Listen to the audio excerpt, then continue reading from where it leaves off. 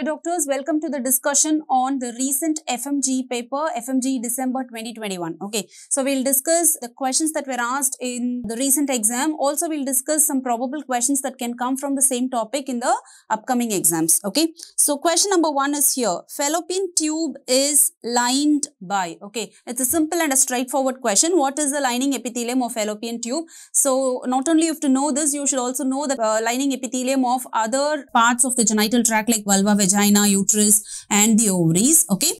So, what is the lining epithelium of vulva? The lining epithelium of vulva is keratinized squamous epithelium. Okay, keratinized squamous epithelium like any other part of the skin. Okay. What is the lining epithelium of the vagina? Vagina is lined by non-keratinized. Vagina is lined by non-keratinized stratified squamous epithelium. Okay, stratified squamous epithelium. The next is ectocervix. What is ectocervix lined by? Ectocervix is again continues with the vagina, and ectocervix is also lined by non-keratinized stratified squamous epithelium as you see in vagina. Okay, so both the vagina and the ectocervix are lined by non-keratinized stratified squamous epithelium. Okay, so what is the lining epithelium of endocervix and endometrium? Okay, endocervix and endometrium are lined by columnar epithelium, but it is little different from what you see in fallopian tube. I'll tell you what the difference is. Okay, so endocervix and endometrium are lined by columnar epithelium where you have both ciliated and non-ciliated variety of columnar epithelium, whereas in the fallopian tube you have ciliated columnar epithelium. Okay, so here it is mixed ciliated, non-ciliated columnar epithelium. Okay, endocervix and endometrium are lined by mixed ciliated, non-ciliated columnar epithelium. Okay, what is fallopian tube lined by? Ciliated columnar epithelium. Okay, fallopian tube is lined by ciliated columnar epithelium. And finally, ovaries. Ovaries are lined by cuboidal epithelium, and this question was again asked in the FMGE exam some two years back. Okay, so what is the lining epithelium of ovary? Ovaries are lined by cuboidal epithelium. Okay, two more MCQs here. What is PEG cell? Where is it seen? Okay, PEG cells are specialized cells that are seen in the fallopian tube. Okay, they are present amidst the ciliated columnar epithelium of the fallopian tube. Okay, so where are PEG cells seen? PEG cells are seen in the fallopian tube. Okay, the function of these PEG cells are not yet known, but still you have to know this. Where are PEG cells seen? They are seen in the fallopian tube. Okay, and again we have one other specialized cell called interstitial cells of Kajal. Okay, so where are these cells seen? These cells are again seen in the fallopian tube. Interstitial cells of Kajal are seen in the fallopian tube. What is the function of this cell? Interstitial cells of Kajal are otherwise called as pacemaker cells. Okay, they are otherwise called as pacemaker cells. Okay, and the main function of this cell is to initiate the contraction of the fallopian tube. Okay, so you know what the purpose of these contractions are. Okay, these contractions are supposed to move the fertilized egg to the endometrium. Okay, so interstitial cells of Kajal are otherwise called as pacemaker cells. Very, very important MCQ. You can expect this MCQ in the upcoming exam. Okay, so fine, this is about the lining epithelium. Okay, vulva, vagina, squamous epithelium, endocervix, endometrium, columnar epithelium, fallopian tube, ciliated columnar, ovaries, cuboidal, PEG cells. Where do you see PEG cells? Fallopian tube, interstitial cells of Kajal, otherwise called as pacemaker cells. Again, they are seen in the fallopian tube. Okay, so next question is here. According to the updated guidelines, MTP can be done up to how many weeks? Okay, so this is the MCQ here. Okay, remember, according to the old guideline, old MTP guideline, MTP can be done up to 20 weeks. That was the old guideline. Okay, it can be done up to 20 weeks. Okay, so now the recent guideline, the 2020 guideline, MTP guideline says that MTP can be done up to 24 weeks. Okay, MTP can be done up to 24 weeks. Okay, so we'll see the recent guidelines and we'll also see certain other techniques and some other MCQs that are related to the same topic. Okay, so this year in the FMGE exam, we had 3 questions from MTP, medical termination of pregnancy, and all questions were relatively easy and straightforward. Okay, so what are those questions? The first question was on gestational age up to which MTP can be done. The second question was on medical technique and the third question was on surgical technique. Okay, so we'll see one by one. The first one is about MTP Act. Okay, MTP Act, when was the bill passed? MTP Act was passed in the year 1971. Okay, MTP Act was passed in 1971. This is a very important MCQ. Okay, but this bill, the MTP Act that was passed in 1971, said that MTP can be done up to 20 weeks of pregnancy. And it also said that up to 20 weeks of pregnancy, and it also said that up to 12 weeks of pregnancy, okay, one doctor, one obstetrician can opine on the decision to perform an MTP. Between 13 and 20 weeks, 2 doctors should opine on where to perform MTP and when to perform MTP regarding the indications for MTP. Okay, so one single doctor can decide to do an MTP up to 12 weeks, and from 13 to 20 weeks, the opinion of 2 gynecologists or 2 doctors are required. Okay, this is according to the old MTP bill. But the new MTP bill says that MTP can be done up to 24 weeks. Okay, the new MTP bill says that MTP can be done up to 24 weeks, and the new bill also says that opinion of a single doctor is enough up to 20 weeks, okay, is enough up to 20 weeks, and beyond 20 weeks, opinion of 2 doctors are required, okay. Beyond 20 weeks, opinion of 2 doctors are required, okay. And it also says that if the fetus is severely malformed, okay, if the fetus, say like the fetus has anencephaly which is incompatible with life, okay, if those anomalies are there which compromises the quality of life severely, then MTP can be done at any gestational age, okay. In severely malformed fetuses, MTP can be done at any gestational age, okay. So these are the changes that have been made in the new MTP bill, okay. We'll also see other questions that are related to the same topic. I told you we had 3 questions from MTP in this FMGE exam. Okay. So the next question is on who can do MTP. Okay. See, if a doctor has a postgraduate degree in obstetrics and gynecology, like say a diploma in obstetrics and gynecology, or an MS degree or an MD degree in obstetrics and gynecology, or a DNB degree in obstetrics and gynecology. Okay, any postgraduate degree in obstetrics and gynecology, if the doctor holds any of these degrees, then yes, the doctor becomes eligible to perform a medical termination of pregnancy. Okay. Now, if not this one, the guideline also says if the doctor is a registered medical practitioner, okay, with an MBBS, basic MBBS degree, and he or she has 6 months training in OB&G, then again the doctor becomes eligible to perform a medical termination of pregnancy, okay. Or if not, the third point is any registered medical practitioner who has assisted 25 cases of medical termination of pregnancies, out of which 5 cases have been performed by the doctor himself or herself, then again the doctor becomes eligible to perform medical termination of pregnancy, okay. So who can do medical termination of pregnancy? Someone who holds a postgraduate degree in OB&G, or someone who has assisted 25 cases of MTP with 5 cases performed on by the doctor himself or herself, or any registered medical practitioner with 6 months training in OB&G, okay.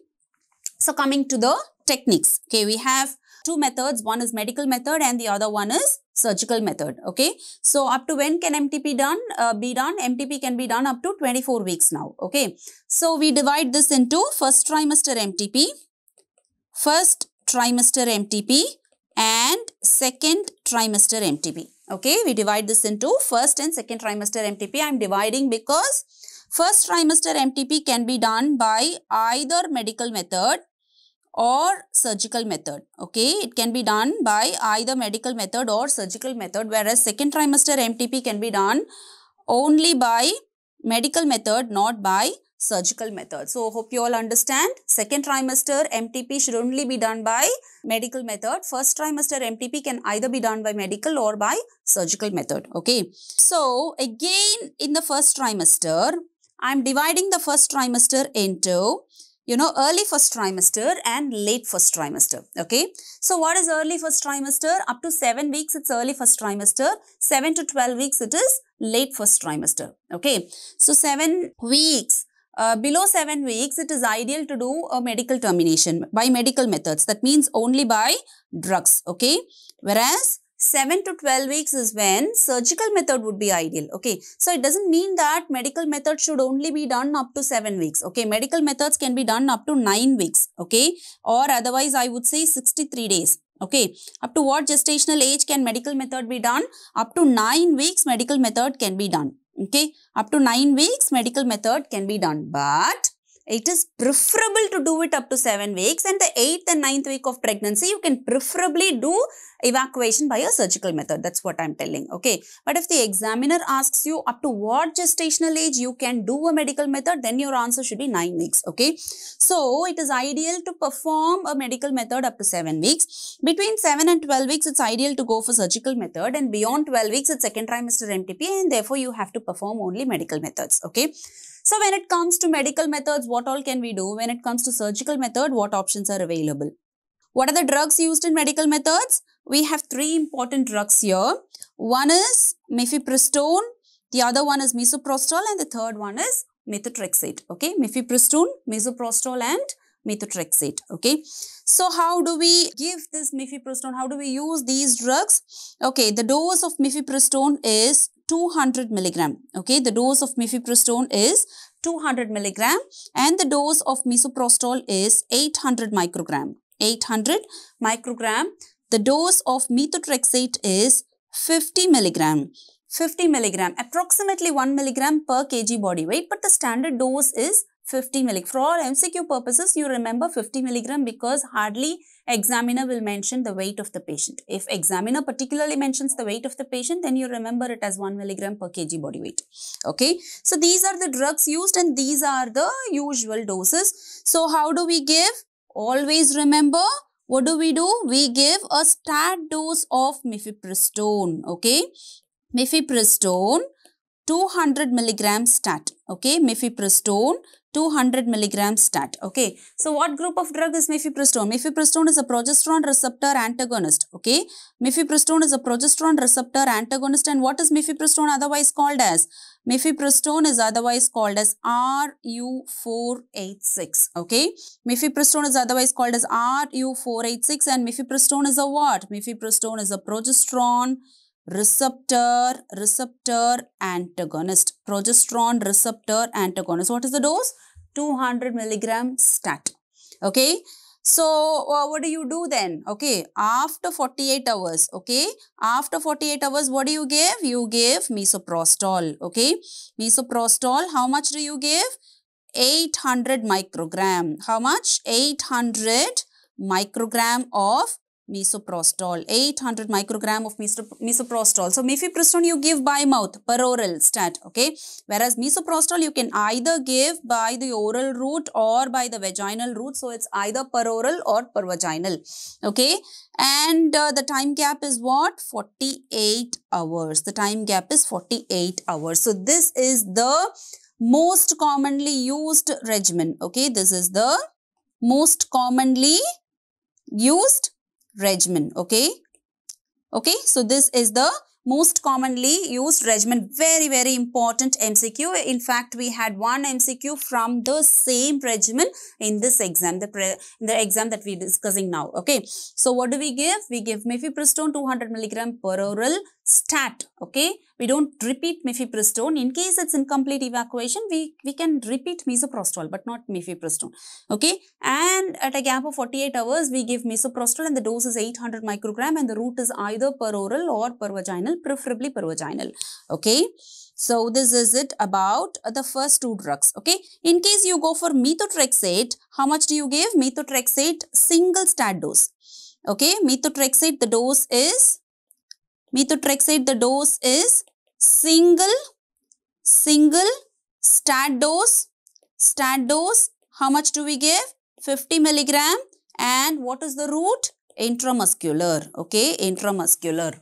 Okay, now out of these two, which one is preferred? The first one, I mean the combo, Mifi-Meso combo is preferred because methotrexate is a toxic drug, as you all know. Methotrexate is an anti-metabolite and it has many adverse effects, like it is toxic to the liver, it is toxic to the kidneys, and it causes anemia. All these are, you know, certain adverse effects of methotrexate, and for this reason methotrexate is not the first choice drug, whereas for first trimester MTP, the first choice regime is mifepristone followed by misoprostol. Okay.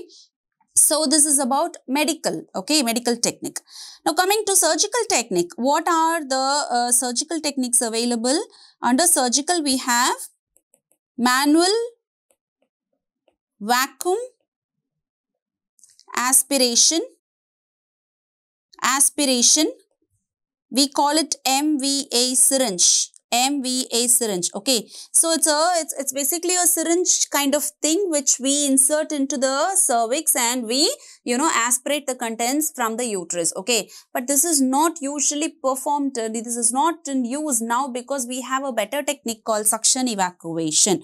Okay, so what is the technique that is currently used? The surgical technique that is currently in use is suction evacuation. Okay, so what is the suction evacuation all about? How do we do? We have a cannula, we have a plastic cannula which is called as Carman's cannula.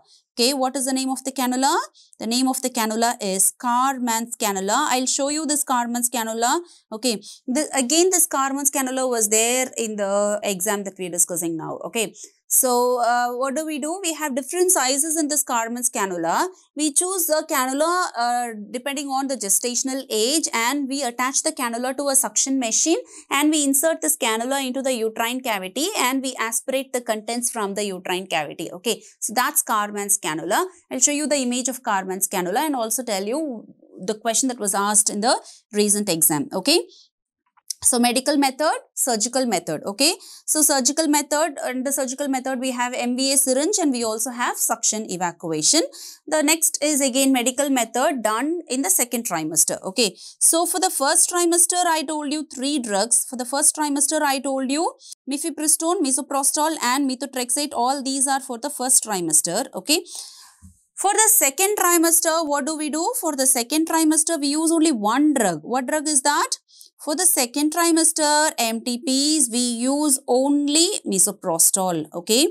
For second trimester MTPs, we use only what? We use only misoprostol. We don't use methotrexate there. Okay. So misoprostol, what is the dose? Again here, because it's second trimester, as the gestation advances, we have to reduce the dose of misoprostol. So here the dose will depend on the gestational age, but roughly I'm telling you the dose is up to 200 microgram. Okay, so it's between 50 and 200 microgram and you will repeat it every 4th hourly. Okay, repeat it every 4th hourly. Okay, so this is what we do for second trimester MTP. Okay, so this is it. Finally, when you do a suction evacuation, okay, what are the signs of complete evacuation? This is the next possible question from the same topic. Okay, what are the signs of complete evacuation? Number 1, decrease in the size of the uterus. Okay, decrease in the size of the uterus. As you evacuate the contents, the uterus will gradually shrink and it will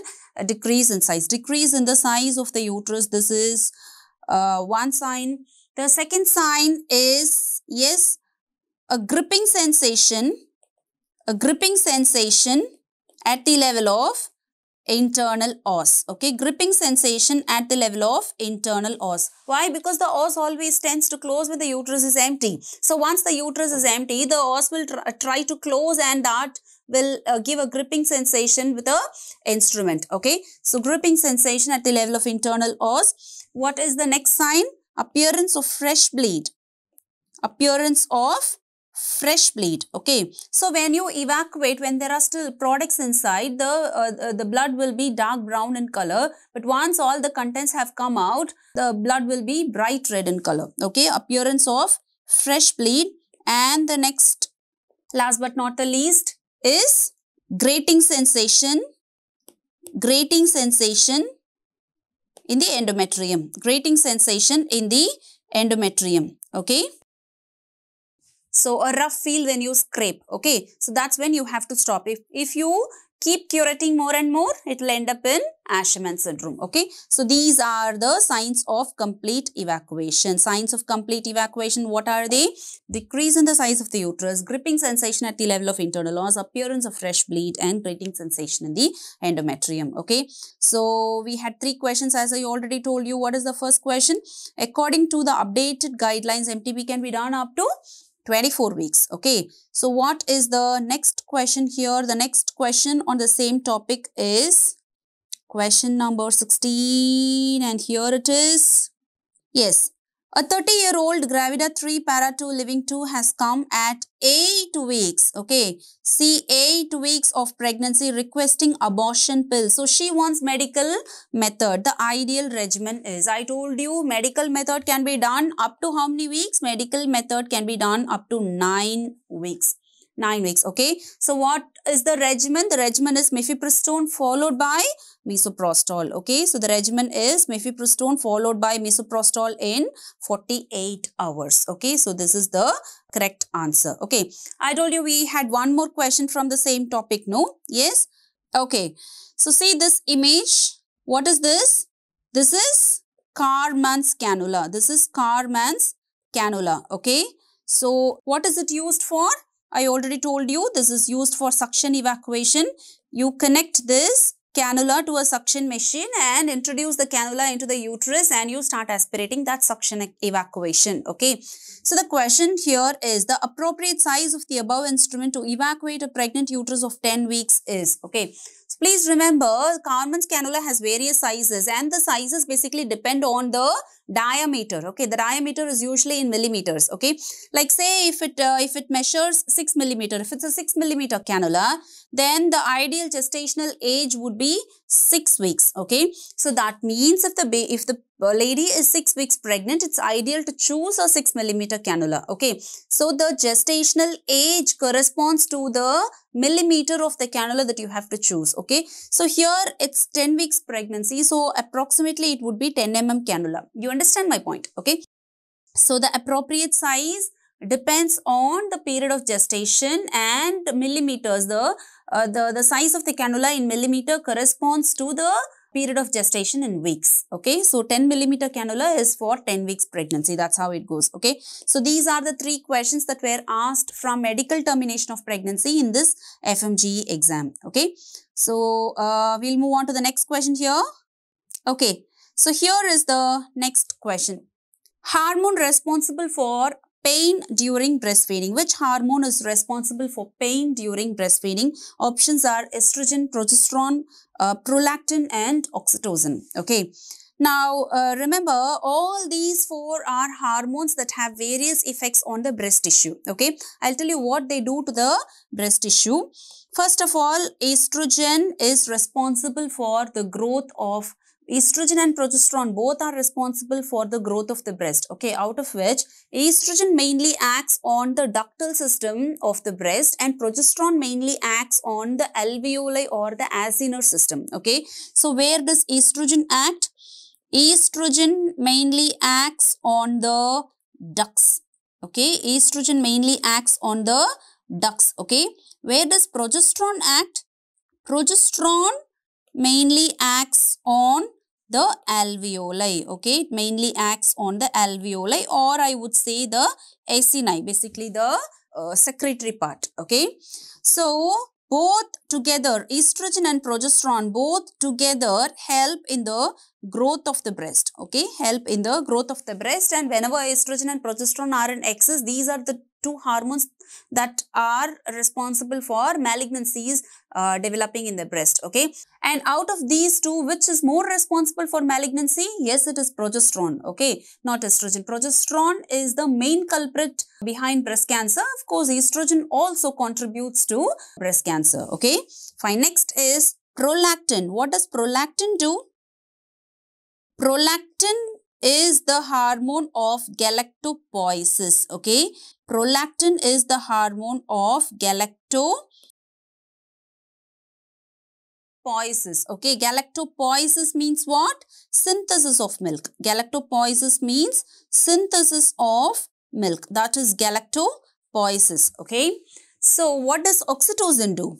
Oxytocin is the hormone for galactokinesis. Oxytocin is the hormone for galactokinesis. So what is galactokinesis? What does galactokinesis mean? Galactokinesis means ejection of milk. Okay, ejection of milk is galactokinesis. Okay, so you all know basically oxytocin is a smooth muscle hormone responsible for smooth muscle contraction. No? Yes. So what does it do? It makes the ductal muscles contract. Okay, it makes the milk move from the ducts to the nipple part. Okay, so this is oxytocin responsible for ejection of milk, and it is this hormone oxytocin which is responsible for mild pain during nursing, and in fact this mild pain is quite normal during breastfeeding. Okay, so hormone responsible for pain during breastfeeding is oxytocin. Oxytocin is the correct answer.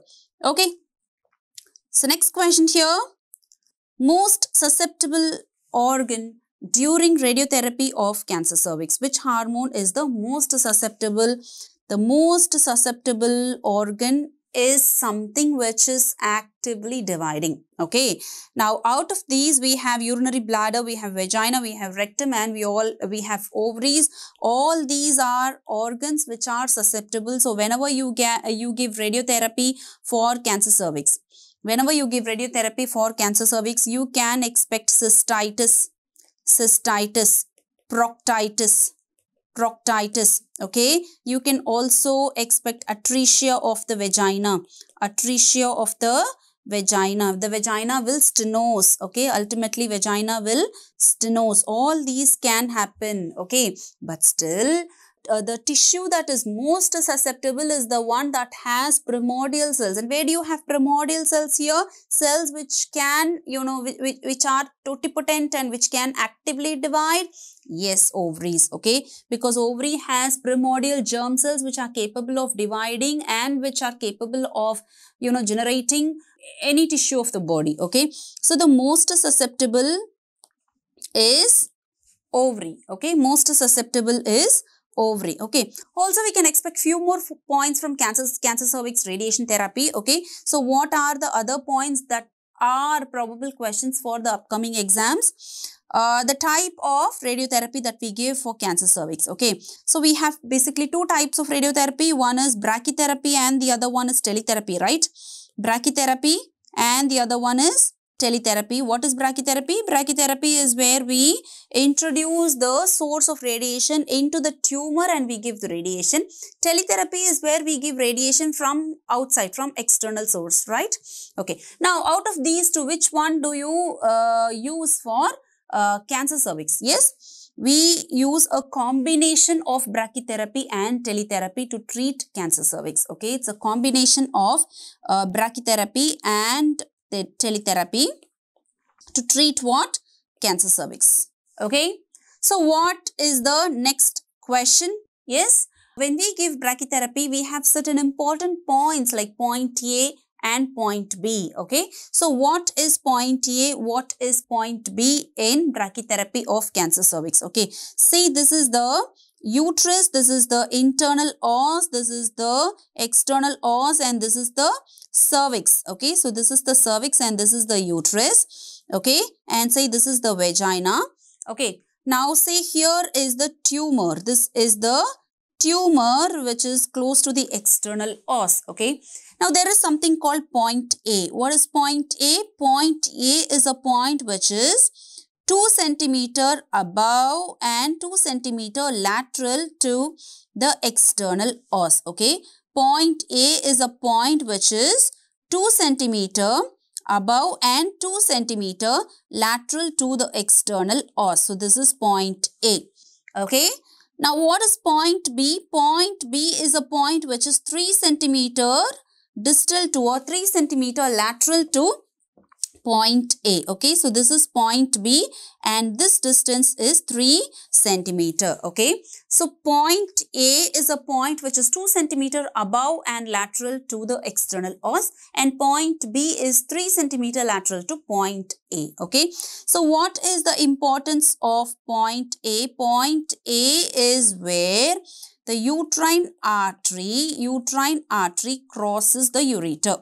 Point A is where the uterine artery crosses the ureter, and point B is where obturator nodes are present. Okay, point B is where the obturator nodes are present in the parametrium. Okay, so this is about point A and point B. Next possible question is the amount of radiation to be given to the main tumor, to point A and to point B. Okay, so what is the dose of radiation to the main tumor? The dose of radiation to the main tumor, okay, to the main tumor is 10,000 centigrade. Okay, 10,000 centigrade, which will be equal to 100 grays. Okay, to point A it is around 8,000 to 9,000 centigrade, which again is equal to 80 to 90 grays. Okay, and to point B it will be around 6,000 to 7,000 centigrades. Okay, so 10,000 centigrades will be 100 grays, 8,000 to 9,000 will be 80 to 90 grays, and 6,000 to 7,000 centigrade will be 60 to 70 gray. All are just the same. Okay, so these are the MCQs which can be asked based on radiotherapy. Okay, so combined brachytele is what we use in cancer cervix, and the dose to the main tumor is 100 grays, to point A 80 to 90 grays, and to point B 60 to 70 grays. Okay, so this is about this question. We'll move on to the next question. So the next question is here. 14-year-old girl comes with primary amenorrhea with well-developed breast and pubic hair.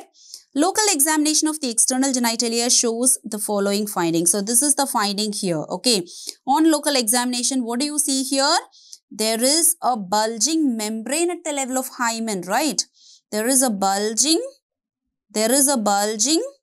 membrane at the level of introitus. Okay, so what is it? Okay, this is a classical case of imperforate hymen. Okay, this is a classical case of what? Imperforate hymen. Okay, now what you see is nothing but the hymen that is bulging. Okay, what you see here, the pinkish membrane that you see here is nothing but the hymen that is bulging. Why is the hymen bulging? Because menstrual blood is collecting inside the vagina and hymen is bulging. Okay, so I'll tell you the MCQ points from imperforate hymen, and I'll also tell you why it is not MRKH and why it is not TFS. Okay, so first of all, what is imperforate hymen? Imperforate hymen is a condition where the hymen is not perforated. That means the hymen is completely closed. Okay, now because of this, what happens? Menstrual blood starts collecting inside. Menstrual blood starts collecting inside the vagina. Okay, so at one point it will now fill the vagina, distend the vagina, then it will collect inside the cervix, then it will collect inside the uterus, and at one point it will reach the fallopian tube also. Okay, it will also reach the fallopian tube. Okay, so here say this is the cervix, this is the uterus, this is the fallopian tube and the vagina. Now here menstrual blood starts collecting. So the menstrual blood starts collecting here, and then it starts collecting here, and then it starts collecting here. It distends the uterus, and then at one point it starts spilling through the fallopian tube into the peritoneal cavity. Okay. Now when it starts collecting inside the vagina, you call it hematocolpos. You call this condition as hematocolpos. Okay. When it collects inside the uterus, you call it hematometra. You call it hematometra. Okay. When it's inside the fallopian tube, you call it hematosalpinx. Okay. You call it what? You call it hematosalpinx. Okay. Now when this blood sheds through the fallopian tube, into the adnexa. Okay, here is where you have the ovaries. Okay, so this menstrual blood will now reach the ovarian epithelium, will now start growing on the epithelium, because what is there is endometrial cells in this menstrual blood, because menstruation is nothing but shedding of the endometrium, no? So you will have endometrial cells there. Okay, now they will start growing, and ultimately what will happen? This endometrial tissue will proliferate and start growing throughout the ovary, and that condition is called as endometriosis. So what will it result in? It will result in endometriosis. What is the long-term complication of this condition, imperfect hymen? The long-term complication of this condition is endometriosis. Very important MCQ point. Okay, fine. So what are the clinical features and how do we diagnose? Okay, clinical features of this condition, imperfect hymen, are: number 1, cyclical abdominal pain. Cyclical abdominal pain. Okay, cyclical abdominal pain. Okay, number 2, constipation. Number 3, urinary retention. Why constipation? Why urinary retention? Because say this is the uterus, this is the vagina, here is where you have the rectum, and here is where you have the urinary bladder. So this is uterus, this is cervix, this is vagina, this is bladder, this is rectum. Okay. Now when the uterus distance, what will happen? This uterus will put pressure on the bladder. This uterus will obstruct the bladder neck. This uterus will obstruct the rectum, the anus, okay, because of the size, okay. So because of this, there can be constipation, there can be urinary retention, there can be cyclical abdominal pain, okay. Now what will happen to the secondary sexual characters? What do I mean by secondary sexual characters? By secondary sexual characters means breast, pubic hair, pubic and axillary hair, okay. Breast development, as I already told you, is due to what? Estrogen. Breast development is due to estrogen, and ultimately estrogen comes from the ovaries. Pubic and axillary hair is due to, they develop due to androgens. And where does androgen come from? Androgen again comes from the ovaries and the adrenals.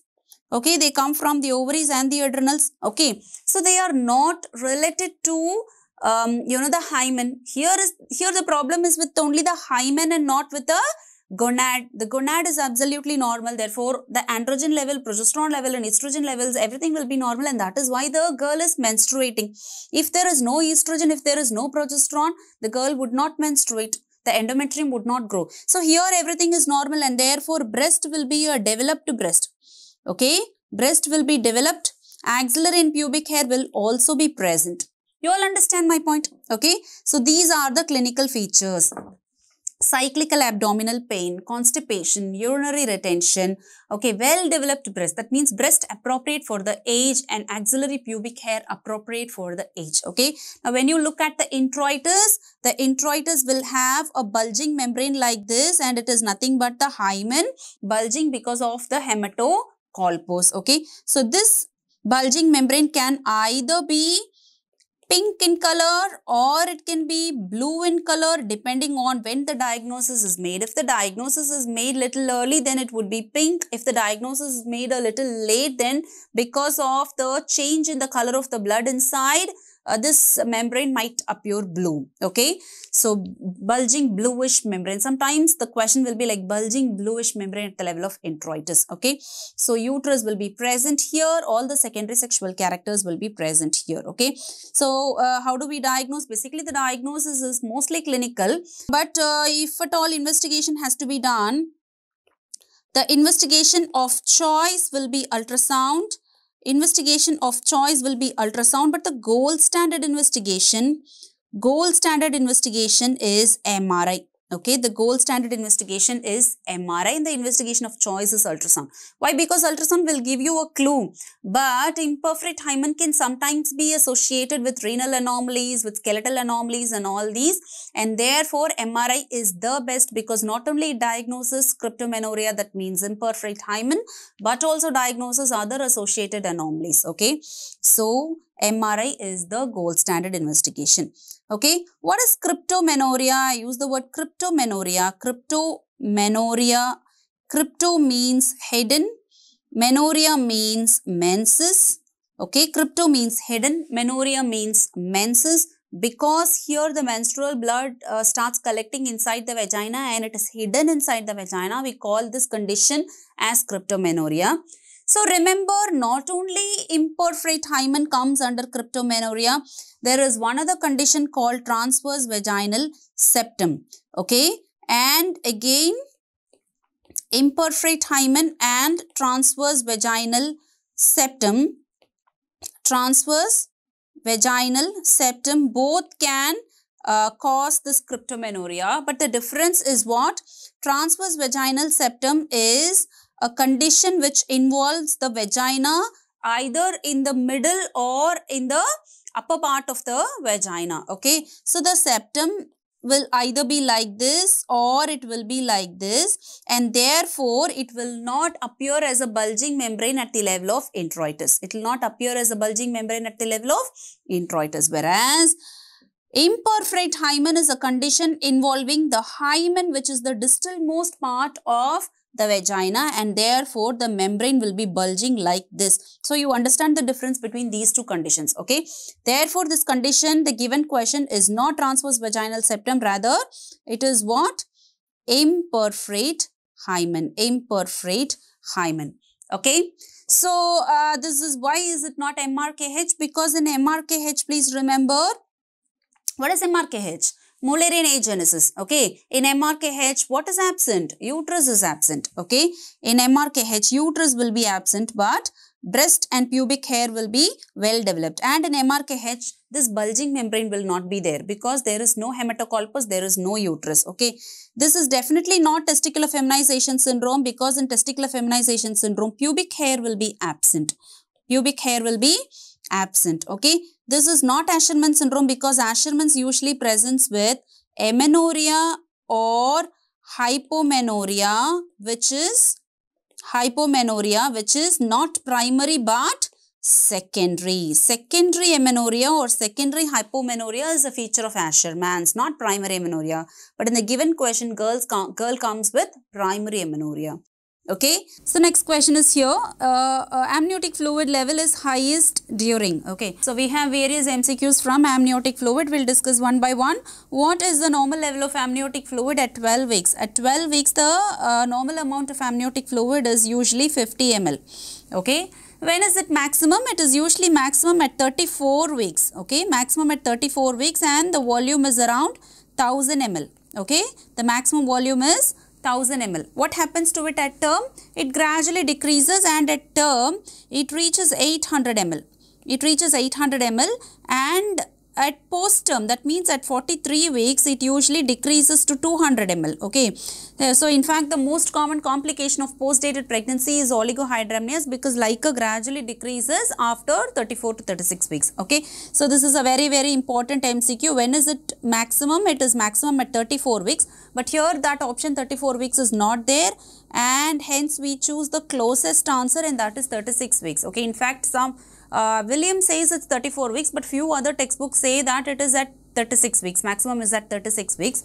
So among the given options, the best answer is 36 weeks, but the actual best answer is 34 weeks. Okay, so this is it.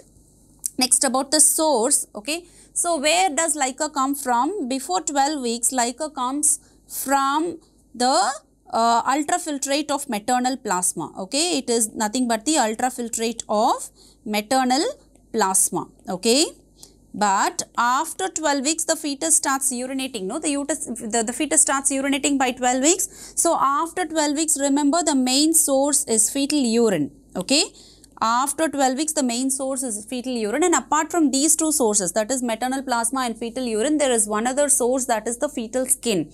Okay, so the fetal body fluids through the skin, diffuse and contribute to the LICA. But remember, skin gets keratinized at 20 weeks, and therefore the fetal skin can contribute only up to 20 weeks. Okay, the fetal skin is an important source of LICA up to 20 weeks, but the main source, the overall main source of LICA is fetal urine.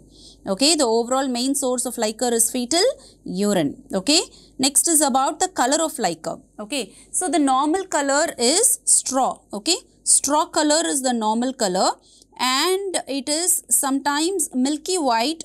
Mature liquor is little milky white and it is little turbid because of the presence of vernix.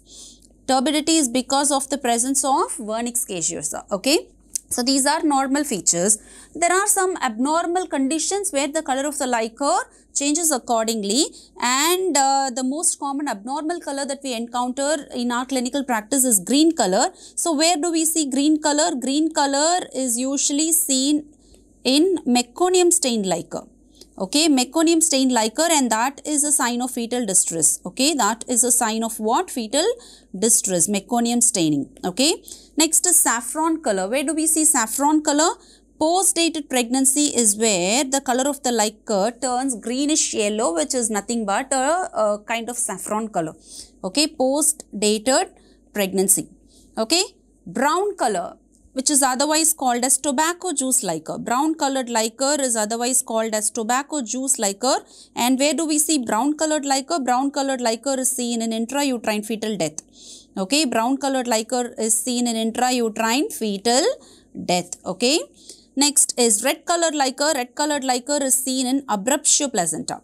Red colored liquor is seen in abruptio placenta because of the blood stain. Okay, and finally golden yellow color is seen in RH incompatibility. Okay, golden yellow color is seen in RH incompatibility. Okay, so these are the different colors. Okay, green for meconium, saffron for post-dated pregnancy, brown for intrauterine fetal death, red for abruption, and golden yellow for RH incompatibility. So the next question is here. A 26-year-old primigravida with 12 weeks period of gestation attends the antenatal OPD with history of lower quadrant pain and fever.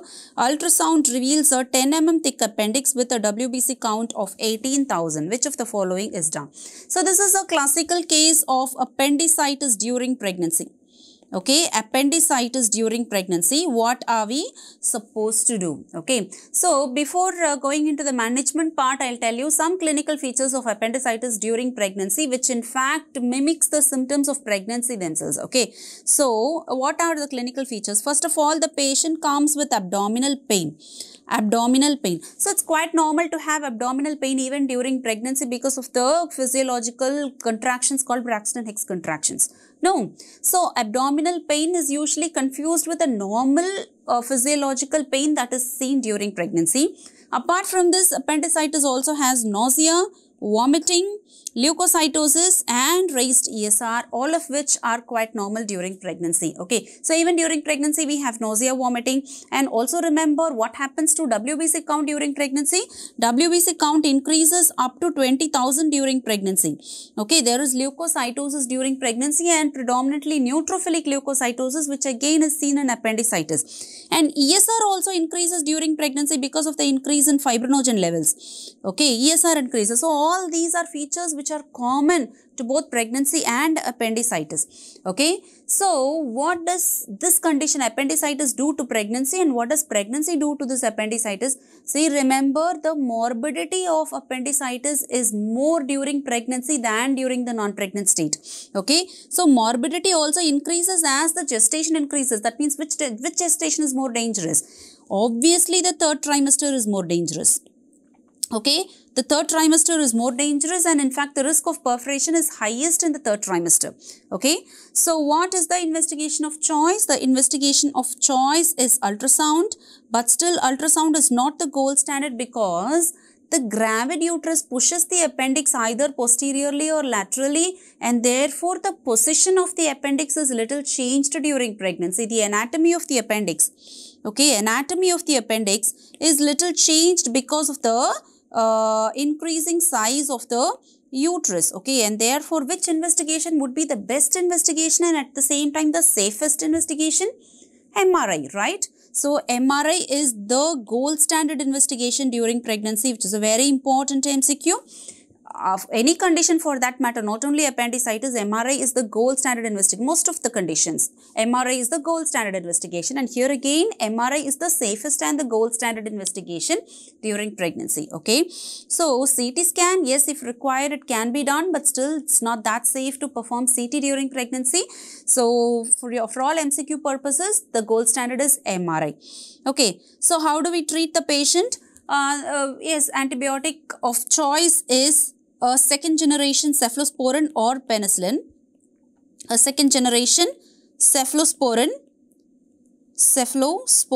or penicillin, and along with it the patient will also require analgesics and tocolytics. Okay, preferably nifedipine. Okay, tocolytic, preferably nifedipine. Okay, so this is what is required. And coming to surgical management, do we have to do an appendicectomy, or can we do an appendicectomy during pregnancy? The answer is yes, we can do appendicectomy during pregnancy regardless of the gestational age. Okay, so any gestational age for that matter, either it is first trimester or second trimester or third trimester, yes, appendicectomy can be done, should be done. In fact, it's a life-saving procedure because the risk of perforation is very, very high.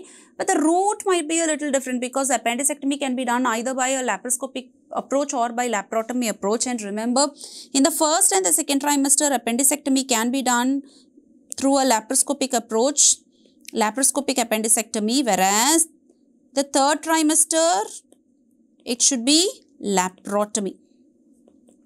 Okay, the first trimester you can perform a laparoscopic appendicectomy, whereas in the third trimester it should be laparotomy and appendicectomy. So what is the answer for this question? CCT, antibiotics in appendicectomy after 20 weeks, antibiotics in appendicectomy during delivery, or immediate surgery. So I told you immediate surgery has to be performed regardless of the gestational age. Okay, so CCT, preferably CT scan should be avoided, and surgery should not be postponed. So appendicectomy, immediate surgery with antibiotic is the best thing to do in this case. Okay, so we have the next question here. A lady treated with ovulation induction drug for infertility comes with abdominal pain, loss of appetite, difficulty in breathing, and on clinical examination she reveals tense ascites. Investigation reveals large hydrothorax with hematocrit of 60%.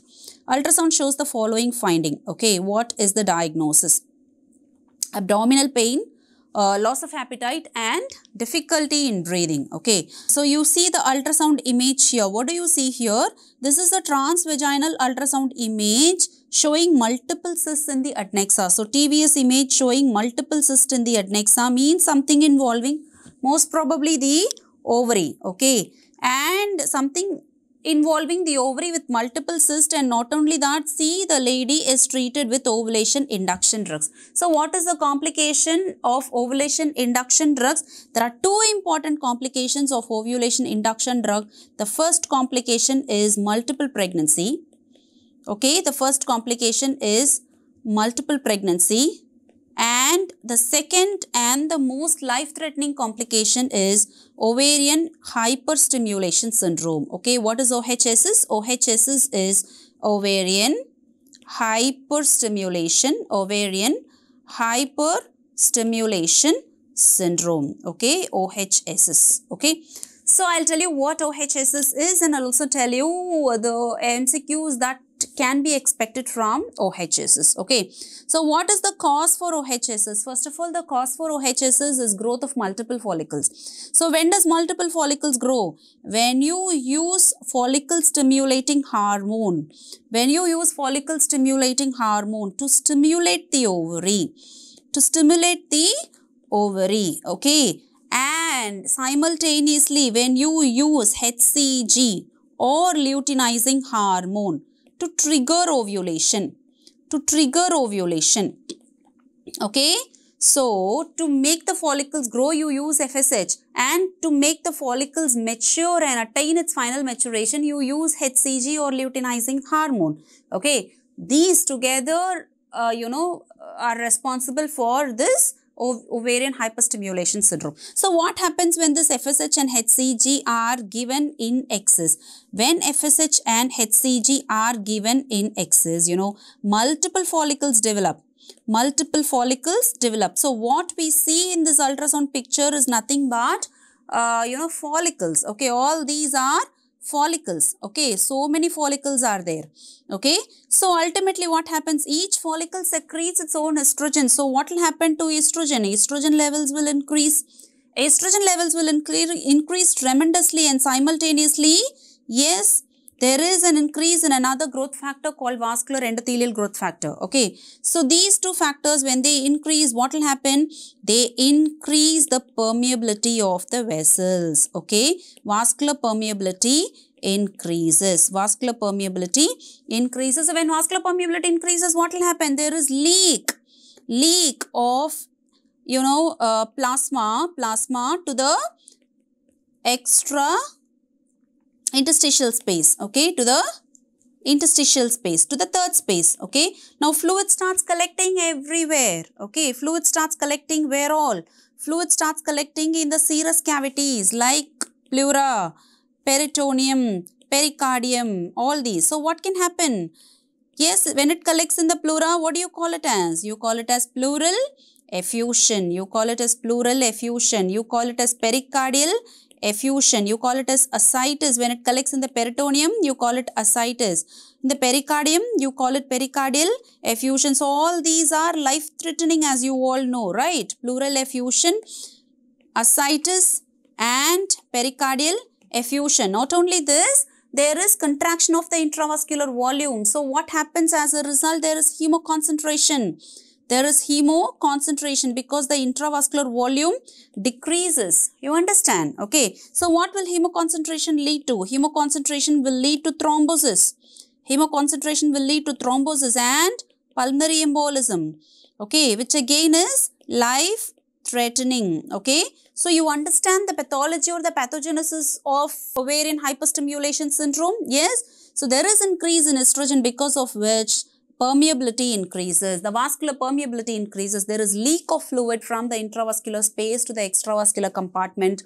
So all the serous membranes start collecting fluid inside. There is pleural effusion, there is ascites, there is pericardial effusion and thrombosis and pulmonary embolism. Okay. So because of the hemoconcentration, there is a renal shutdown. There is a renal shutdown and there is oliguria. There is oliguria. Okay. Fine. So this is about, the pathogenesis. So clinical features are abdominal distension, abdominal pain, nausea, vomiting, breathlessness, reduced urine output. As I already told you, there is hemoconcentration, there is reduced renal perfusion, there is reduced renal perfusion and there is decrease in urinary output and there is thrombosis. Okay, because of hemoconcentration there is thrombosis. Okay, so these are the clinical features, and also remember, as the number of fetuses increase, the risk of OHS is increased. That means for multiple pregnancies, for twin pregnancy, for triplet pregnancies, the risk of hyperstimulation is very high. Okay. So how do we treat this condition? There is increased fluid intake. So obviously to overcome this hemoconcentration, fluid intake should increase, and simultaneously you have to take high protein diet. Okay, ask the patient to take high protein diet which will retain the fluid inside the vascular compartment. Okay, so strict IO chart should be maintained because there is a risk of renal shutdown. Avoid NSAIDs for pain. Obviously there will be pain and the patient would require some painkillers, but the painkiller of choice is opioid here. Opioid can be used, whereas NSAID should not be used. Why? Because NSAIDs are renotoxic. They are nephrotoxic. Here again, the urine output is, there is a risk of renal shutdown, so NSAID should be avoided. Heparin, the patient would require heparin if there is a hemoconcentration, especially if the hematocrit value is more than 60%, like what is shown in this case. See, the hematocrit is 60%, which means what? There is severe hemoconcentration. Okay, so the patient would require heparin, and if there is fluid collection in the pericardial space or a peritoneal space or pleural space, the patient would require tapping. Okay, tapping of the ascitic fluid or the pleural fluid. Okay, so all these are different methods of treating OHSs. Okay, so this is hyperstimulation syndrome. Okay, fine. We'll move on to the next question here. The next question is, 36-year-old patient comes with 10 weeks amenorrhea with severe vomiting and persistent spotting. 10 weeks amenorrhea, severe vomiting and persistent spotting. She's pale and the uterus is enlarged to 16 week size. Ultrasound examination shows the below picture. Okay, now this word snowstorm appearance would not be there in the exam, but this picture has this caption, but still this wasn't there in the exam. What is the most probable diagnosis? The exam, the question was like, what is the most probable diagnosis? Okay, see, the clinical features are very, very classical. The period of amenorrhea is only 10 weeks, but the uterus measures 16 weeks. Okay, that means what? The uterus is big for the gestational age. The uterus is big for the gestational age. Apart from this, there is anemia, okay, and there is severe vomiting, there is hyperemesis, okay, and also see the ultrasound picture. All these are in favor of what? All these are in favor of molar pregnancy. Okay, all these are in favor of molar pregnancy. Okay, what all features are there in favor of molar pregnancy? Big uterus, anemia, hyperemesis. Okay, and also see the picture here. What do you see here? This is a mixed echogenic picture. Okay, mixed echogenic means what? Mixed echogenic means you have alternating black, white and grey areas. Okay, mixed echogenic means alternating. Mixed echogenic means there is alternating black, white and grey areas. Okay, and this is filling the entire uterine cavity, and this is what is called as snowstorm appearance. So you can see this black area, white area, grey area, all mixed colors are there. Okay, this is snowstorm appearance inside the uterus, and this is a classical ultrasound picture of molar pregnancy. Okay, so what are the other MCQs? Molar pregnancy means hydatidiform mole. So what are the other possible MCQs from molar pregnancy? See, this molar pregnancy comes under a broad spectrum called gestational trophoblastic disease. Okay, gestational trophoblastic disease, GTD, gestational trophoblastic disease. And under this gestational trophoblastic disease, we have two subdivisions. One is benign and the other one is malignant. Okay. So what are the benign varieties of GTD? The benign varieties of GTD are two. One is complete mole and the other one is partial mole. Okay. The first one is complete mole and the other one is partial mole. Okay. Under malignant varieties, we have four. Okay. One is invasive mole. The next is choriocarcinoma. The third is placental site trophoblastic tumor. And the last one is epithelioid tumor. Okay, placental site trophoblastic tumor and the last is epithelioid tumor. Okay, so totally we have 6 varieties under this topic, gestational trophoblastic disease, out of which please remember these 3: complete mole, partial mole and invasive mole. Complete, partial and invasive mole, these 3 are molar. Molar means when you see it under the microscope, you will have finger-like projections called villi. So in these 3 varieties, what is present? Villus is present, whereas choriocarcinoma, placental site trophoblastic tumor and epithelioid tumor are non-molar. Non-molar means what will be absent? Those finger-like projections called villi will be absent. Okay. So are you clear with this classification? Yes. So under benign we have 2 varieties, complete and partial mole. Under malignant we have 4 varieties, invasive mole, choriocarcinoma, PSTT and epithelioid. So the first 3, complete mole, partial mole and invasive mole, have villi and they are called molar varieties. The last 3 do not have villi and they are called non-molar varieties. Okay, fine. Next is about the clinical feature. Okay, so again here there are 2 more MCQs. Which is the most common under benign variety? Under benign variety, complete mole is the most common.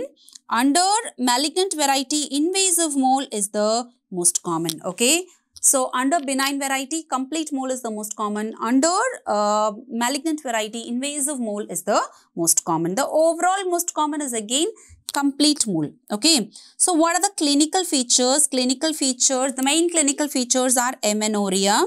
Okay, amenorrhea, vaginal bleeding and passage of grape-like vesicles. Why grape-like vesicles? Because they are fluid-filled trophoblastic tissue.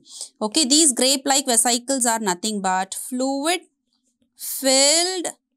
trophoblastic tissue. Okay, grape-like vesicles, amenorrhea, vaginal bleeding and grape-like vesicles. And because of this excessive bleeding, the patient can develop anemia. Patient can develop what? Anemia. Okay. So apart from these, there are 6 important H related to the clinical features of gestational trophoblastic disease. What are those 6 important H here? The first H is for high HCG. First H is for high HCG. The second H is for height of the uterus. Height of the uterus. Okay. So why there is high HCG? Because it is exclusively trophoblast. There is no, well-formed fetus here. Okay. This is exclusively what? Trophoblastic tissue. So more trophoblastic tissue, more HCG. Because trophoblast, especially the syncytial trophoblast, is the source of HCG. No? Yes, the syncytial trophoblast is the source of HCG and that is what increases here. So there is high HCG. And what happens to the height of the uterus? There is increased height of the uterus. Why? Because there is uncontrolled proliferation of trophoblast. Okay, there is uncontrolled proliferation of the trophoblast. Okay, the next H is for hyperemesis. Hyperemesis. Why there is hyperemesis? Because there is high HCG and HCG is responsible for vomiting during pregnancy. So more the HCG, more the vomiting. Okay. The next H is for hypertension. Hypertension. Okay. So there is hypertension, more the chorionic tissue, more the risk of preeclampsia. Okay. So here this is one condition where preeclampsia can occur even before 20 weeks of pregnancy. Okay. So hypertension. The next H is for hyperthyroidism. Okay. The next H is for hyperthyroidism. Why? Because HCG is similar in structure to TSH. Okay. HCG is similar in structure to TSH. Not only TSH but also LH and FSH. But here hyperthyroidism is because of the similarity in their structures. Okay. So the last H is for hemorrhage. The sixth H is for hemorrhage. Okay. So high HCG, increased height of the uterus, hyperemesis, hypertension, hyperthyroidism and hemorrhage. All these are complications or clinical features associated with gestational trophoblastic disease. Okay. So what are the complications seen in this condition? Complications of GTD are. Complications of GTD are: number 1, anemia, as I already told you. Okay. Number 2, there is increased risk of sepsis. Increased risk of sepsis. Number 3, there is increased risk of uterine perforation. Okay. There is increased risk of uterine perforation, either spontaneous perforation or iatrogenic perforation when you evacuate. Okay. The next is DIC. Okay. There are few conditions which lead to, DIC in obstetrics, and gestational trophoblastic disease is one among them. Okay. So anemia, sepsis, uterine perforation, DIC. Next is pulmonary embolism due to the tumor particles. Okay. Pulmonary embolism due to the tumor particles. So these tumor particles get into the vascular space and obstruct the pulmonary vasculature. Okay. Next is respiratory distress syndrome. Respiratory distress syndrome, and as I already told you, severe hemorrhage leading to collapse. Severe hemorrhage leading to hypotension and collapse. Okay. So these are the complications of gestational trophoblastic disease, out of which I want you to particularly remember DIC and pulmonary embolism. Okay. So what are the complications? Anemia, sepsis, uterine perforation, DIC, pulmonary embolism, ARDS and collapse. Okay. So what is the treatment here? Treatment is suction evacuation. Treatment is suction evacuation. So what can the examiner do? The examiner can, give the same clinical scenario, and instead of asking what is the most probable diagnosis, the examiner can ask the ideal treatment. Okay. So the treatment for complete mole or partial mole, benign variety is suction evacuation. Whatever I am telling is for the benign variety here. For complete mole, it is suction evacuation. Okay. So next question here is the ideal dose of folic acid for women with previous history of neural tube defect. Okay. So you all know folic acid prevents neural tube defect. So women with past history of neural tube defect definitely requires high dose of folic acid, right? Okay. What is the prophylactic dose of folic acid? Remember, the prophylactic dose of folic acid is 0.4 milligram, which is equivalent to 400 microgram. Okay, the prophylactic dose of folic acid is 0.4 milligram. The therapeutic dose of folic acid is 4 milligram. Okay, therapeutic dose of folic acid is 4 milligram. So, women with past history of neural tube defect, like anencephaly or meningocele, meningomyelocele, all these, okay, they definitely require therapeutic dose which is nothing but 4 milligram. Okay, therapeutic dose which is nothing but 4 milligram. Okay, and now you should also know the indications for therapeutic dose. Where all will you give therapeutic dose of folic acid? There are 5 important indications for therapeutic dose of folic acid, and they are: number 1, megaloblastic anemia; number 2, overt diabetes; number 3, antifolate drugs; number 4, previous history of neural tube defect; and number 5, hemolytic anemia. Okay, so very important MCQ area. The 5 indications for therapeutic dose of folic acid: megaloblastic anemia, overt diabetes, antifolate drugs like methotrexate, past history of neural tube defect, and hemolytic anemia like sickle cell anemia. Okay. What is the minimum number of antenatal visit as per the recent WHO guideline? Okay, see, here there is a clause, there is something which is important to remember. According to the old WHO guideline, the minimum required antenatal visit, okay, the minimum number of antenatal visit was 4. Okay. Now, according to the new proposed guideline, WHO guideline, the minimum antenatal visit, the minimum number of antenatal visits should be 8. Okay. But according to some students, this option 8 wasn't there in the exam. So, I don't know if 8 was there. If at all this option 8 wasn't there, then your answer should be 4. Okay, so the answer should either be 4 or 8. If 8 was there, that would be the best answer. If 8 wasn't there, then the answer should have been what? 4. You understand, no?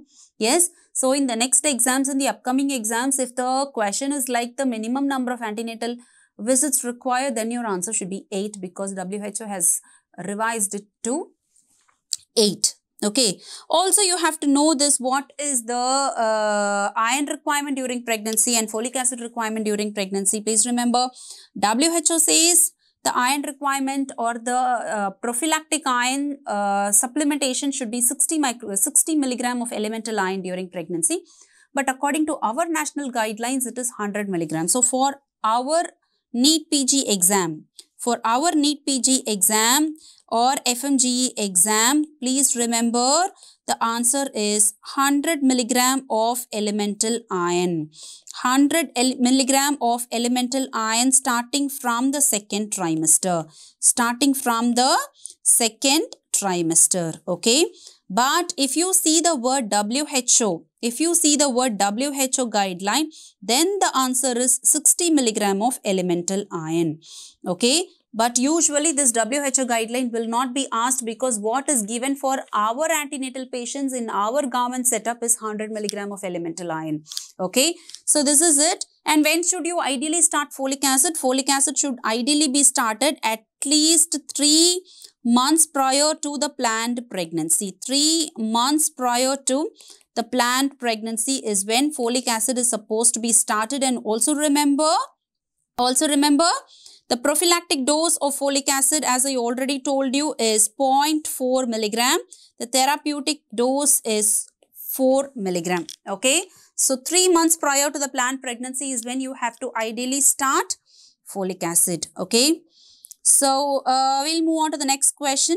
After delivery, cardiac output returns to normal after how many weeks? Okay, very simple, very straightforward question. Okay, so basically you have to know the hematological changes and the cardiovascular changes during pregnancy and in the puerperium. Okay, so here the answer is 1 week. Cardiac output returns to normal after 1 week. Okay, so what are the hematological changes during pregnancy? The hematological changes during pregnancy are as follows. Number 1 is blood volume. Okay, what happens to blood volume?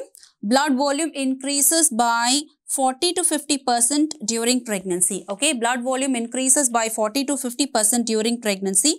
Plasma volume again increases by 40 to 50% during pregnancy. Okay, and remember, blood and plasma volume reach their maximum by 32 weeks of pregnancy, which is again another important MCQ. Okay, blood and plasma volume reach their maximum by 32 weeks of pregnancy. RBC mass again increases, but RBC mass increases only by 18 to 20% during pregnancy. Okay, 18 to 20% during pregnancy. What happens to hematocrit and hemoglobin concentration? They fall and the viscosity also decreases during pregnancy. Okay, hematocrit and hemoglobin concentration decrease, viscosity also decreases during pregnancy. So all these are certain hematological changes that are seen during pregnancy. What happens to cardiac output? Cardiac output definitely increases during pregnancy, right? Cardiac output increases during pregnancy, and in fact cardiac output increases by 40%, during pregnancy, 50% during labor, and by 70% in the immediate postpartum period. Okay, 50% during labor and by 70% in the immediate postpartum period. So when is the cardiac output maximum? Cardiac output is maximum in the immediate postpartum period. Okay, cardiac output is maximum in the immediate postpartum period. Okay, now what happens to these changes? Blood volume returns to baseline by 2 weeks. Cardiac output returns to baseline by 1 week. Baseline means pre-pregnant value, 1 week. And RBC mass returns to baseline by 8 weeks. Okay, these are 3 important MCQs, out of which this was the question for this FMGE exam. Okay, so cardiac output returns to baseline by 1 week postpartum. So we'll move on to the next question here. The next question is this. 25-year-old sexually active woman has come with complaints of profuse dirty white discharge per vaginum. However, there is no significant associated itching. Microscopic examination revealed the presence of clue cells. Okay, so just carefully watch the question here. There is dirty white discharge. There is no associated itching. And microscopic examination revealed clue cells. Okay, so according to certain student statement, the character of the discharge was dirty white, and few other students told me that it is just profuse discharge. Whatever it is, the question clearly says that there is clue cell. Okay, so the question was like, what is the ideal treatment for the above condition? Okay. So, what is this condition? Basically, the diagnosis is bacterial vaginosis. So, before going into the treatment part, I'll tell you a few important points from bacterial vaginosis. What is the causative organism for bacterial vaginosis? Please remember, bacterial vaginosis is, polymicrobial. Polymicrobial means what? More than one organism is responsible for this condition. Polymicrobial means more than one organism is responsible for this condition, and the main organism responsible for this condition is Gardnerella vaginalis. Gardnerella vaginalis. This is the main organism responsible for this condition. Apart from Gardnerella vaginalis, we have Haemophilus, we have Mobilincus, we have Peptostreptococcus, Streptococcus. Okay, so these are the organisms responsible for bacterial vaginosis: Gardnerella vaginalis, Haemophilus mobilicus, and Peptostreptococcus. Okay, so what is the character of the discharge here? The character of the discharge is dirty white. Character of the discharge is dirty white. Okay, or grayish white, we can say grayish white or dirty white. Okay, and what happens to the odor? Usually, when you add potassium hydroxide or sodium hydroxide, some kind of alkali, it gives a fishy odor. Okay, fishy odor on adding alkali. Okay, so what is the usual vaginal pH during this infection, bacterial vaginosis? The vaginal pH is usually more than 4.5. Okay, vaginal pH is usually more than 4.5. And please remember, this is not an infection that comes from outside. Usually, these organisms are present in the vagina and they are opportunistic. Whenever a condition is favorable, whenever, there is poor hygiene, these bacteria start growing. Okay, so this is not sexually transmitted. This is not sexually transmitted. They are just commensals that are present in the vagina, which are opportunistic and grow whenever the condition is favorable. Okay, so how do we diagnose here? The diagnosis is based on a criteria called AIIMS criteria. Okay, AIIMS criteria. Okay, what is AIIMS criteria? I'll tell you now. This AIIMS criteria has got 4 important components. What are they? Point number 1, vaginal pH is more than 4.5. Okay, vaginal pH is more than 4.5. Point number 2, grayish white or dirty white discharge. Okay, grayish white or dirty white discharge. Okay, point number 3. Okay, point number 3, the presence of fishy odor on adding alkali. Okay, presence of fishy odor on adding alkali. Okay, alkali means either potassium hydroxide or sodium hydroxide. And point number 4 is the presence of clue cell. Okay, clue cell. Okay, so what is clue cell? Yes, clue cell is nothing but vaginal epithelial cells. Vaginal epithelial cells with the bacteria on the top of it. Okay, with bacteria on its surface. With bacteria on the surface. Okay, so like say if this is the vaginal epithelial cell. If this is the vaginal epithelial cell, the bacteria will be sitting on the top of the epithelium like this, and this bacteria is nothing but Gardnerella, which is a coccobacilli, okay. So these are the MCQs. Okay, and this test is called as a whiff test. Adding alkali and getting fishy odor is called as whiff test. Okay, so what are the points under AIIMS criteria? Very, very important. Please remember, AIIMS criteria has got 4 components in it: pH more than 4.5, grayish white discharge, fishy odor on adding alkali, which is called as whiff test, and clue cell, which is nothing but vaginal epithelial cells with bacteria on its surface. Okay, so any 3 out of these 4 will make a diagnosis of bacterial vaginosis, and the treatment is metronidazole. The drug of choice is metronidazole. Okay, remember, clindamycin can also be used to treat bacterial vaginosis, but the drug of choice is definitely metronidazole, which is the answer here. Okay, and also remember, partner treatment is not required.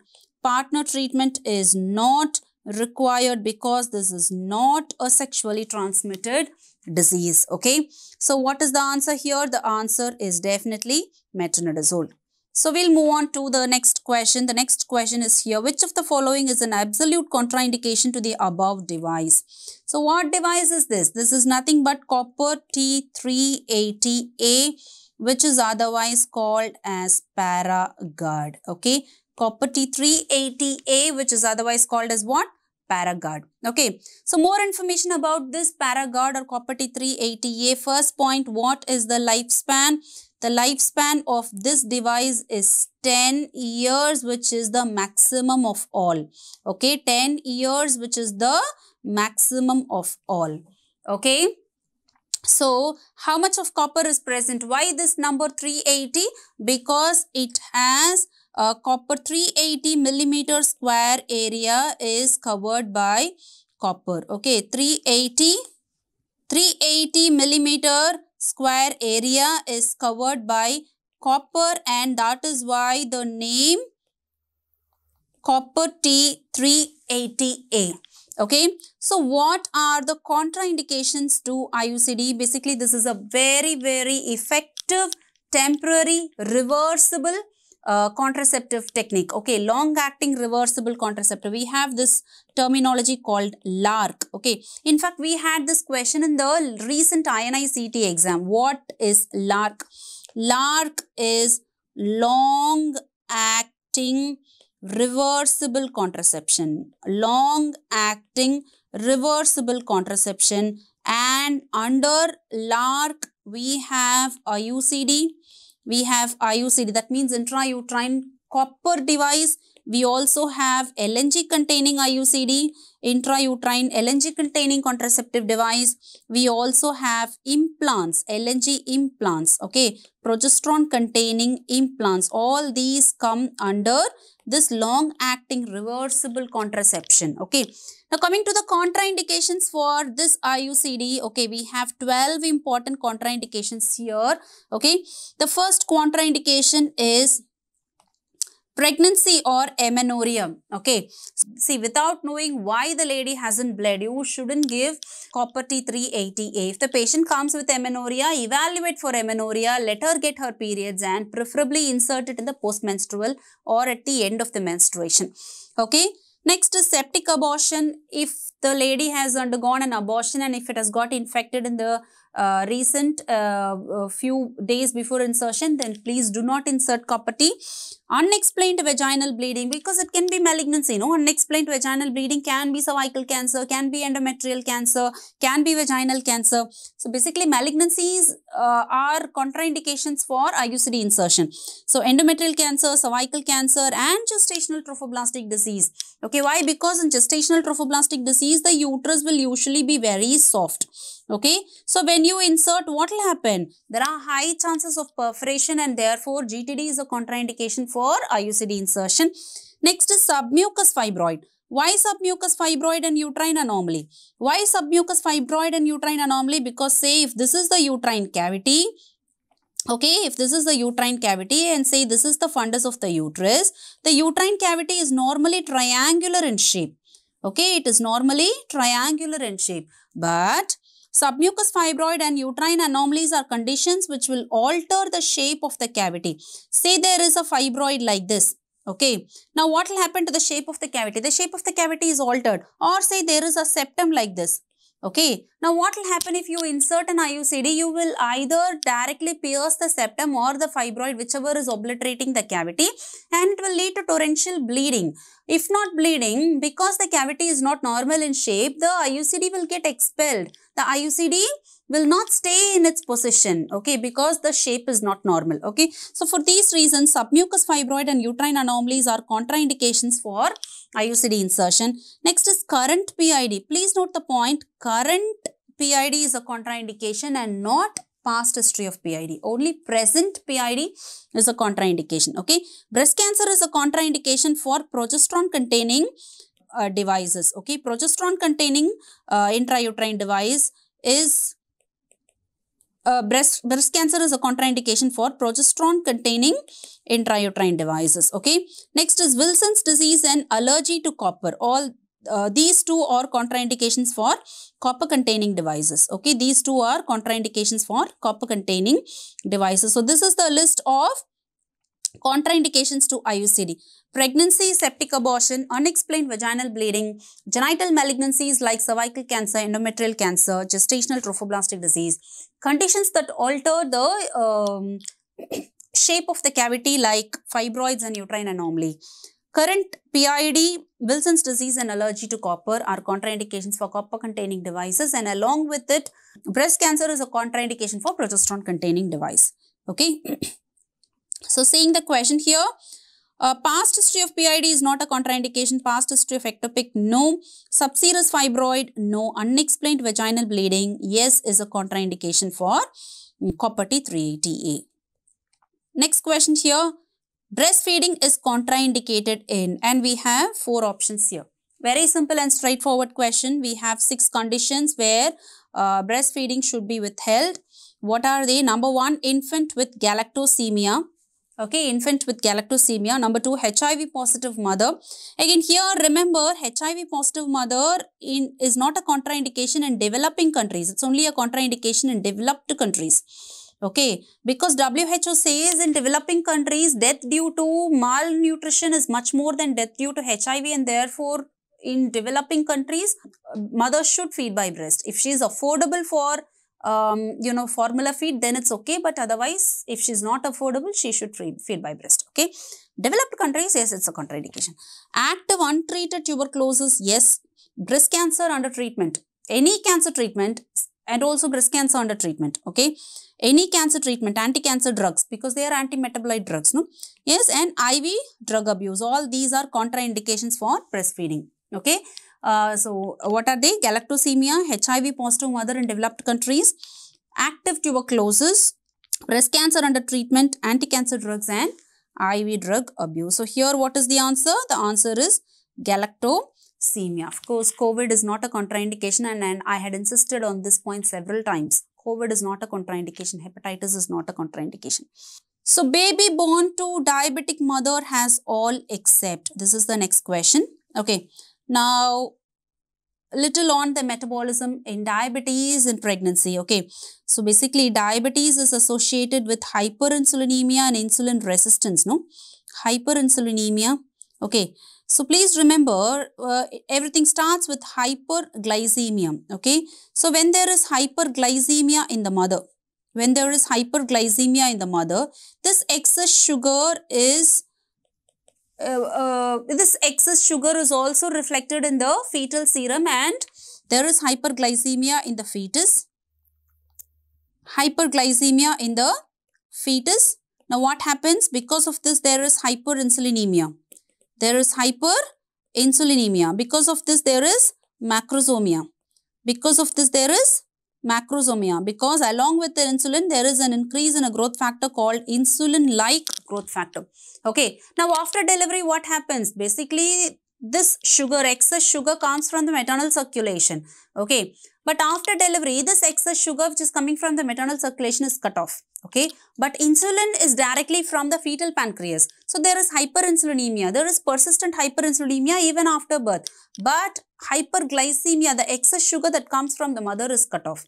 So what happens? This hyperinsulinemia will in turn lead to hypoglycemia after delivery. Okay, so in the neonatal period, what all do you expect? Neonatal complications of diabetes, diabetic pregnancy. Number 1, hyperinsulinemia. Number 2, hypoglycemia. Okay. Number 3, hypocalcemia. Hypokalemia. Number 4, hypokalemia, because insulin pushes the potassium into the cell. Hypokalemia. Hypomagnesemia. Okay. Next is hyperbilirubinemia. Also remember, this can lead to transient tachypnea of the newborn. TTN. What is TTN? TTN is transient tachypnea of the newborn. Next is, yes, neonatal jaundice. Hyperbilirubinemia leading to neonatal jaundice. These are the complications of diabetic pregnancies in the neonatal period. Very, very important MCQ point. Okay. So what are the neonatal complications? Hyperinsulinemia, hypoglycemia, hypocalcemia, hypokalemia, hypomagnesemia, hyperbilirubinemia, and transient tachypnea of the newborn. Okay, so which is not seen? Hypokalemia is seen, hypoglycemia is seen, macrosomia is seen. What is not seen is hypercalcemia. Okay, in turn what is seen is hypocalcemia. So next, a very easy and a very straightforward question. Filter used in colposcopy is green filter. Green filter, okay. So what is the idea behind using this green filter? This green filter is to identify abnormal vessels. Identify abnormal vessels, okay. The green filter is to identify abnormal vessels, okay. So fine, we'll move on to the next question here. Identify the type of follicle, okay, the type of follicle, and we have 4 types of follicles here: primordial follicle, primary follicle, pre-antral follicle, and antral follicle, okay. So here see, the examiner had marked one follicle here and the examiner would not name it, rather the examiner would only ask you to identify the type of follicle with a picture, okay. Now I'll tell you how to identify the follicle with a picture, okay. So before that, you have to know what is primordial follicle. Primordial follicle is the most primitive follicle. Most primitive follicle, okay.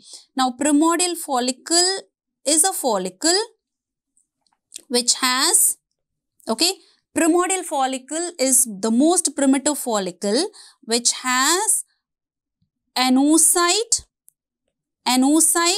with a single layer of granulosa cell. Single layer of granulosa cell which are flattened granulosa cell.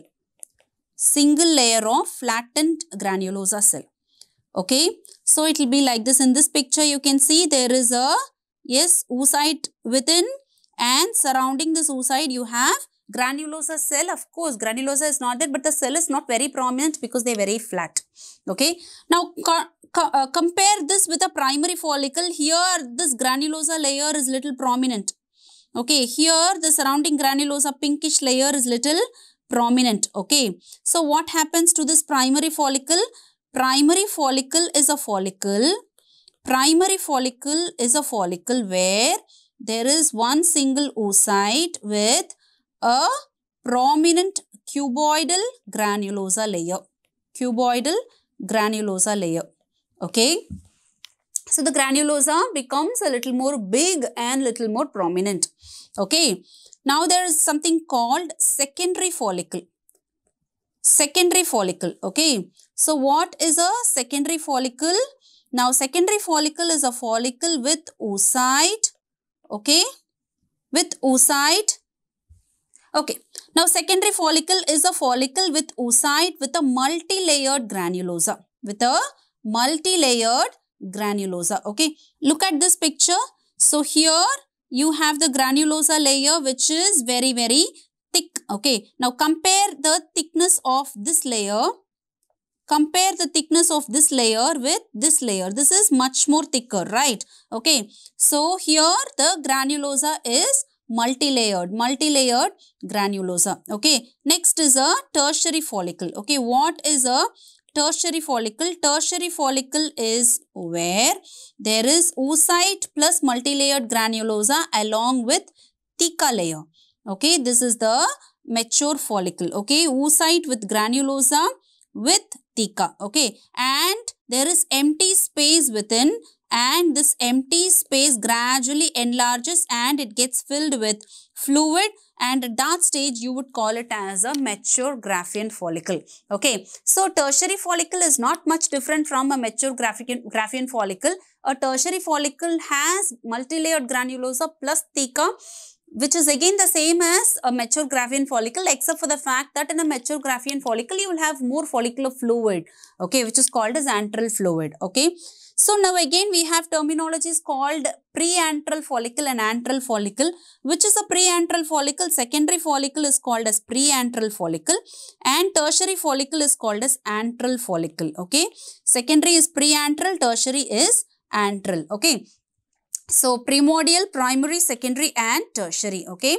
So what is a secondary follicle? Secondary follicle is an oocyte with multi-layered granulosa layer, that means thick granulosa layer. Tertiary follicle is a follicle with thick granulosa with theca and also little fluid inside, okay. So from this picture you can see that this is a thick granulosa layer. This is a secondary follicle which is otherwise called as a preantral follicle, and this is a tertiary follicle. This is a tertiary follicle. Okay, fine. So, identify the type of follicle. The one that is highlighted in the question is a preantral follicle, which is otherwise called as a secondary follicle. Okay. So, next question is on drug for hypertension during pregnancy. What is the safest drug for hypertension in pregnancy? So, this is a very easy question. Again, straightforward. The answer is labetalol. Okay, so what is the drug of choice for hypertension during pregnancy? The drug of choice to treat hypertension during pregnancy is labetalol. Okay, labetalol. Fine. But there are certain other drugs which can be used. The other drugs that can be used are nifedipine, alpha-methyl-dopa, and hydralazine. Okay, nifedipine, alpha-methyl-dopa and hydralazine. So, these are the 4 drugs which can be used during pregnancy. Labetalol, nifedipine, alpha-methyl-dopa and hydralazine, out of which the best and the safest is labetalol. Okay, labetalol. So, why these drugs are not the first choice drugs? So, nifedipine is, yes, safe during pregnancy, but remember, nifedipine can lead to hypotension. Nifedipine can lead to hypotension. Alpha-methyl-dopa can lead to rebound hypertension when the drug is stopped. Rebound hypertension. Not only this, alpha-methyl-dopa can also lead to depression in the postpartum period. Postpartum depression. For these side effects, alpha-methyl-dopa is not the drug of choice, rather labetalol is the drug of choice. Okay. Hydralazine we usually give in the parenteral route in hypertensive emergencies. Parenteral route during hypertensive emergencies, and we do not give it for mild hypertension, rather for mild non-severe hypertension. The drug of choice is labetalol. Okay. So, what are the drugs contraindicated here? The drugs that are contraindicated are mainly angiotensin converting enzyme inhibitors. Okay. AC inhibitors like enalapril. Okay. And ARBs, angiotensin receptor blockers. These are the 2 important drugs which are contraindicated here, and they mainly contraindicated because of their nephrotoxic properties. Okay. Yes, they cause renal agenesis. They are unsafe during pregnancy. Okay, they are unsafe during pregnancy because they are teratogenic. They are teratogenic, and what do they cause? They cause renal agenesis. Renal agenesis. Okay. Apart from this, remember, non-selective beta blockers. Non-selective beta blockers should not be used during pregnancy. Okay. The only beta blocker that is approved for use during pregnancy is labetalol. No other beta blocker is approved for use during pregnancy, especially atenolol and propranolol are drugs which are supposed to be, withheld during pregnancy. Okay. So, nitroglycerin again should not be used during pregnancy. Okay, nitroglycerin and sodium nitroprusside are drugs which should not be used during pregnancy. Okay, so can we use diuretics during pregnancy to control hypertension? Diuretics, no, diuretics are again unsafe during pregnancy because diuretics can lead to IUGR and hypovolemia. Okay, the only indication for diuretic during pregnancy is pulmonary edema. Okay, otherwise diuretic should not be used to control hypertension during pregnancy. Okay, so these are drugs which are contraindicated during pregnancy, and the drug of choice is definitely labetalol. Okay, so this is it. Okay, the next question is here. 26-year-old sexually active woman comes with abnormal vaginal discharge with lower abdominal pain and fever suggestive of pelvic inflammatory disease. The ideal drug kit for her would be, okay, so we have different color-coded sexually transmitted infection drug kits. Okay, so we have urethral discharge, several conditions involving the genital tract, infective conditions involving the genital tract like urethral discharge, cervical discharge, vaginal discharge, which are usually polymicrobial, and combination of few drugs would address the need. Okay, what are the different color-coded kits available and where do we give these kits? Okay, that's what we're going to read now. The first kit is a grey kit. Okay, the first kit is a grey kit. Okay, And this kit contains tablet azithromycin 1 gram stat with tablet cefixime 400 milligram stat. Okay, azithromycin with cefixime. So what is it given for? It is given for cervical discharge and urethral discharge. Okay, it's given for cervical discharge and urethral discharge. Okay, the next kit is a green kit. Okay, the next kit is a green kit. Okay, so what does this contain? This contains tablet secnidazole 2 gram with tablet fluconazole, capsule fluconazole 150 milligram. Secnidazole and fluconazole, and this is given for vaginal discharge. Okay, it's given for vaginal discharge. Okay, so what is the next kit? The next kit is a white kit. Okay, white kit, and it contains injection benzathine penicillin and tablet azithromycin. Okay, it has injection benzathine penicillin and tablet azithromycin. So where do we give this? We give this for non-herpetic genital ulcer. Okay, we give it for non-herpetic genital ulcer. For herpetic ulcers, we know the drug of choice is acyclovir, right? Okay, for non-herpetic ulcers, we give this injection benzathine penicillin and azithromycin. But if the patient is allergic to benzathine penicillin, if she is allergic to penicillin, then we give a blue kit, and this blue kit contains doxycycline with azithromycin. Okay, this blue kit contains doxycycline and azithromycin. Okay, and then the red kit. Okay, what does red kit contain? It contains tablet acyclovir, and this is for herpetic ulcer. So we all know for herpes the treatment is acyclovir, right? Okay, next is the yellow kit. Okay, what does yellow kit contain and what is it for? Yellow kit contains cefixime, metronidazole and doxycycline. 3 drugs. We have cefixime, metronidazole and doxycycline, and yellow kit is the drug of choice for lower abdominal pain which is due to PID, pelvic inflammatory disease. Basically not for all lower abdominal pains where the patient complains of fever, vomiting, where all the features are suggestive of pelvic inflammatory disease. The drug of choice is cefixime with a combination of metronidazole and doxycycline, and the color of the kit is yellow kit. Okay, and finally black kit. What is black kit? What does black kit contain? Black kit contains capsule doxycycline with tablet azithromycin. Okay, and what is it for? It is for inguinal bubo. Okay, so the given question is in favor of pelvic inflammatory disease. No, the patient has lower abdominal pain and fever and abdominal vaginal discharge, everything put together it looks like pelvic inflammatory disease, and the ideal kit would be yellow kit. Okay, the ideal kit would be yellow kit. Okay, so last question for today. The question is here: which of the following is an indication for surgical management in ectopic pregnancy? Okay, see, where do we do surgical management? Where do we do medical management? What are the indications for medical management? That's a very, very important MCQ area. Indications for medical management of ectopic pregnancy is a sac size of less than 3.5 centimeter. Okay, sac measuring less than 3.5 centimeter. HCG value of less than 5,000 international units per liter. Okay. Next is unruptured ectopic pregnancy. Okay, so ruptured ectopic is an indication for surgical management. Unruptured is for medical management. Okay, next is hemodynamically stable mother. Hemodynamically stable mother. Okay, stable mother. Next is about fetal cardiac activity. So absent fetal cardiac activity is a favorable point and an indication for medical management. Okay, so these are the prerequisites or indications for medical management. A sac size measuring less than 3.5, HCG value of less than 5,000, unruptured ectopic, hemodynamically stable mother, and absent fetal cardiac activity. And what is the drug of choice for medical management? The drug of choice is methotrexate.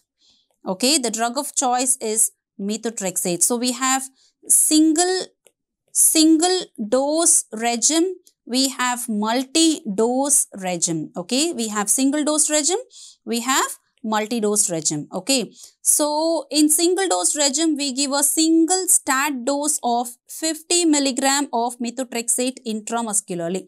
Okay, in single dose regime, what do we give? We give a single stat dose of 50 milligram of methotrexate intramuscularly. Whereas in multi-dose regime, we give methotrexate at regular intervals. Okay, so the monitoring will be like this. We give methotrexate with folinic acid alternatively. Okay, in multi-dose regime, we give methotrexate and folinic acid alternatively. Okay, so day 1, 3, 5 and 7 will be for methotrexate, and days 2, 4, 6, 8 will be for folinic acid. Okay, folinic acid rescue. Okay, this is about multi-dose regime. So, how do we follow the patient in medical management? Okay, so say this is day 1. This is where we inject methotrexate. Okay, simultaneously we take blood for HCG. Okay, again on day 4 and day 7 we will take blood for HCG. Okay, so we will give injection on day 1 after taking blood for HCG. Then we again take blood on day 4 and day 7 for HCG. Now, which two values will you compare?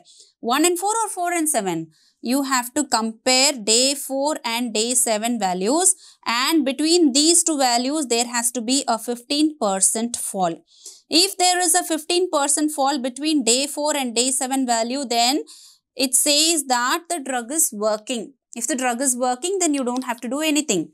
But in case there is no satisfactory fall, if the fall is not by 15%, you will repeat one dose of methotrexate on day 7. Okay, if there is a 15% fall, then nothing has to be done. If the fall is not satisfactory, that means if the fall is less than 15%, then give one more dose on day 7 and again draw blood on day 11 and day 14 for HCG and compare 11 and 14. If you happen to give the second dose, then compare 11th day HCG with 14th day HCG. And again, what you expect is a 15% fall. Okay, 15% fall between the 11th and the 14th values. Okay, and remember the maximum number of doses.